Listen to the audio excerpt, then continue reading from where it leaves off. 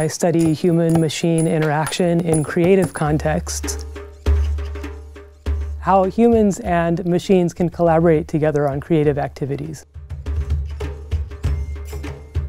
I'm interested in building robots that can listen to rhythm in the environment, such as a person might be playing, and then can analyze that rhythm and respond appropriately by improvising its own rhythms.